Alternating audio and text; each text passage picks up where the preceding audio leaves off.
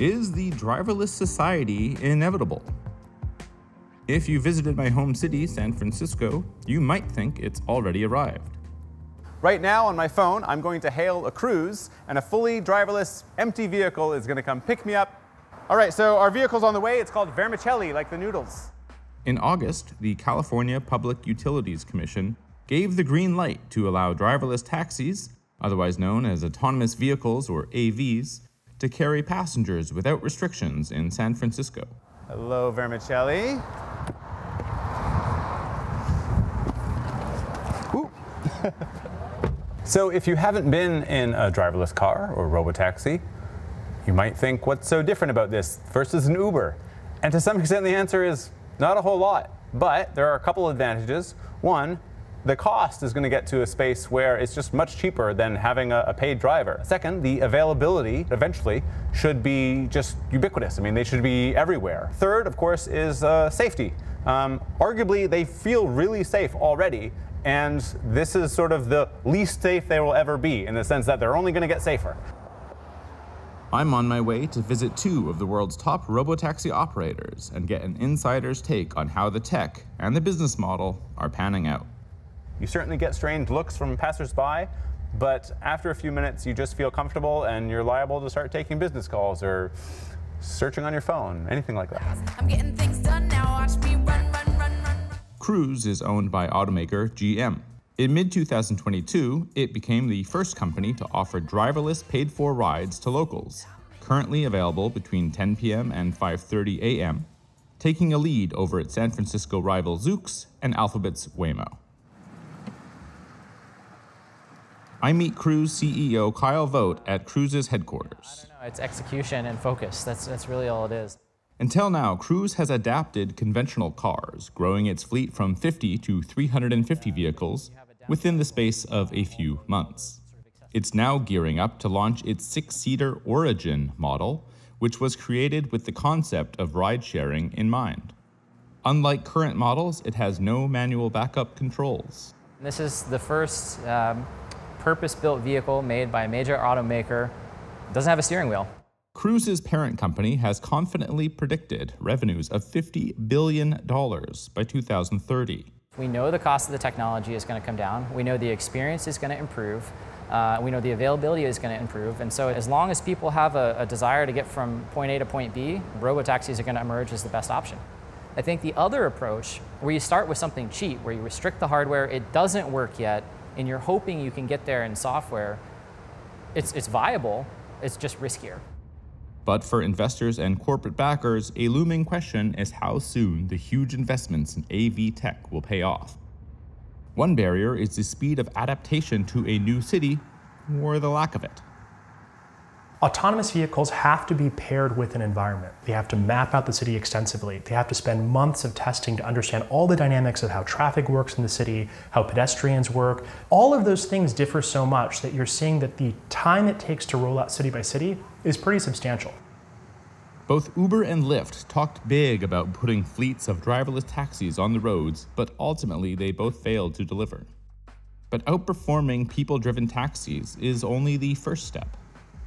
Big tech tends to see the current ride-hail market as the gateway to an era-defining transformation of the transport network as we currently know it. When self-driving cars become more economical, more cost-effective than car ownership, the demand will go up. And that gives us a beautiful so-called network effect, which is the more people use it, the more of those cars are around, the higher the utilization. Transit authorities may eventually need to reimagine their networks and embrace driverless vehicles as part of a new, holistic model of mass transport.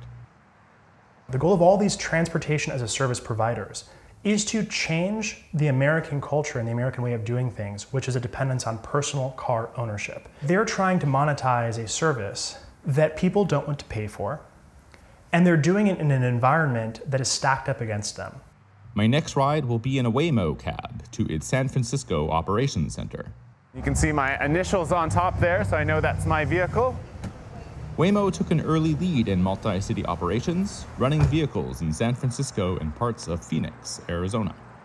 Driverless cars may be financially appealing in one sense, doing away with the driver. but people will still be needed elsewhere to recharge, maintain, and oversee the fleet. Even so, the upfront cost of kitting out cars with a mind-boggling array of sensors has become less of a problem. The 5th generation driver that you're seeing, that sensor suite itself is dramatically cheaper than the 4th generation, while actually increasing the performance. A key metric is the cost of driving per mile.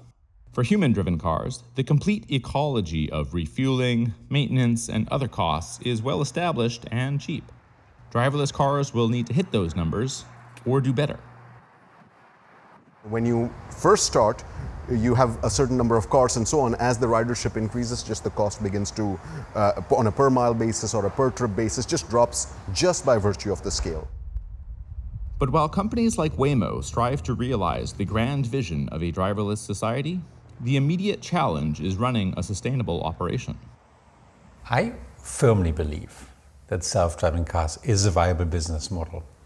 I'm a car owner, and my car is parked 97% of its time and only being used 3%. I feel this is irresponsible. I'm locking up resources, space for something that isn't being used. It'll be quite a path to break even. And the reason is that today engineering costs still dominate the costs of self-driving car companies. And then the cars are still very bespoke. They're not yet mass manufactured. Financial success may not, in fact, rely on instant business performance. Rather, which wealthy parent company can stay the course? Zoox is the city's 3rd robotaxi operator, a startup that was bought by Amazon for $1.3 billion in 2020. It wasn't in the spotlight as much as Cruise and Waymo were, but the fact that it's owned by Amazon, a company that kind of has an unlimited budget for these kind of long-term potential projects, that could mean that Zoox actually is better positioned in some ways than Cruise is from a capitalization perspective. Eventually, the robotaxi landscape could look very different, unbundling services and moving away from the current model where an operator provides everything, including an app, the driverless fleet itself, and the infrastructure to run it. Siemens or ZF or Schneider or Alstom, all these companies that make trains, I mean, they're profitable industrial companies. They don't run the service, they make the technology that governments buy to run reliable, effective, affordable transport services. Whichever specific form the robotaxi model takes, these industry leaders are bullish in their outlook. First of all, we have to understand that AVs one day will be far, far safer than humans. So I think we're already past the point of asking whether we should have AVs and are they safe enough. It should be how quickly can we improve them from here and how quickly can we expand them to have that net safety benefit in more places more quickly. As is the case with almost any innovative technology, the work doesn't get done, it continuously improves. We want to make sure that we are truly serving the riders, listening to their feedback, improving the product, and then expand to other areas. Sometimes I've been cynical about driverless vehicles because they've never met the deadlines, the aspirations that were set out mainly from the years 2015 to 2018. But the slow and steady approach is also the one that, as a consumer rather than a journalist, I want to support, right? And the more miles that are tested, the slower the approach is, the more that the cars are going to be safer and probably have a more relevant future of being used daily. And if robotaxis do prove to be viable, Almost there. Don't forget your belongings. it wouldn't be the first time that big tech has banked on a radical shift in human behavior to sell its technology.